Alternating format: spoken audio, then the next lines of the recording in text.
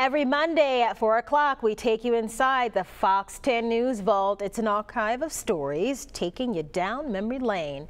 You know, back in the 60s, moonshining was big business in parts of the South. Special agents, though, started cracking down on moonshiners in the 70s.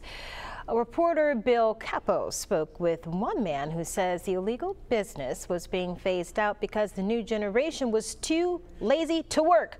That's a quote. Here's the story. Sites like this former still are becoming rare these days. Alcohol, tobacco, and firearms agents say this still in West Mobile County was broken up and one person arrested over a month ago. Special Agent Peter Willamos says few people are making moonshine anymore.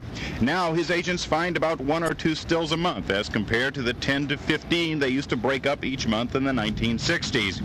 It is becoming common for them to find patches of marijuana growing on or near the sites of former stills being cultivated by one-time moonshiners.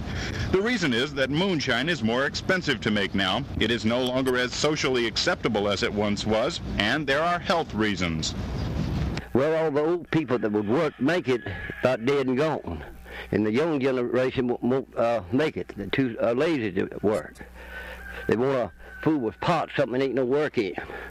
Think there'll be much moonshine available? No, there ain't much available now. In 10 years from now, it won't be any at all. Making moonshine is an art, if you can call it that has always been governed by traditions. It's been passed down from father to son. Yet now, if we're to believe people like Marshall Young, those traditions are being broken in favor of more profitable products like marijuana. Perhaps that's just another symbol of how much this country is being affected by change. This is Bill Capo for Channel 10 Newsbeat.